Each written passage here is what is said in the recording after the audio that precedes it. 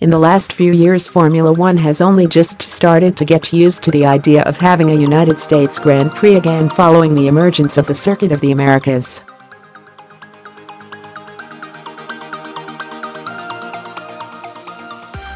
But there was a time in the early 1980s when as much as 3 US venues hosted Grand Prix.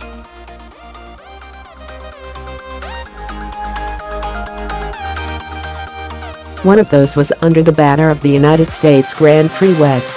Race promoter Chris Cook's vision was to make Long Beach the Monte Carlo of the US's.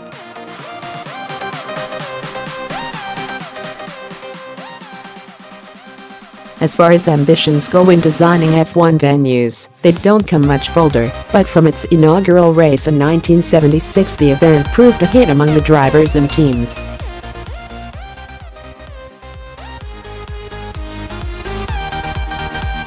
In its 8-year run, Long Beach was always an early season race held around late March or early April, and despite the street circuit being grueling on cars and the drivers, the California setting on the Pacific Coast was hugely popular.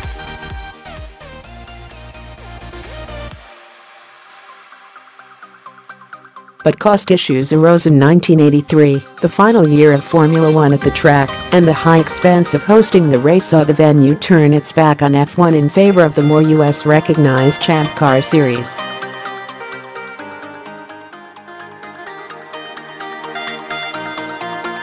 Its final couple of years saw heavy modifications to the route, as well as a change in the start-finish line from 1978.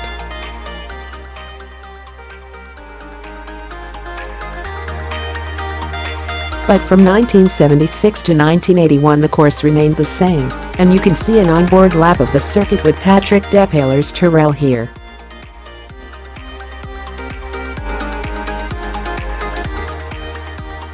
Oddly enough, no driver who won at the track went on to win the World Championship in the same year as Sportsmail looks back at the circuit that came close to becoming an F1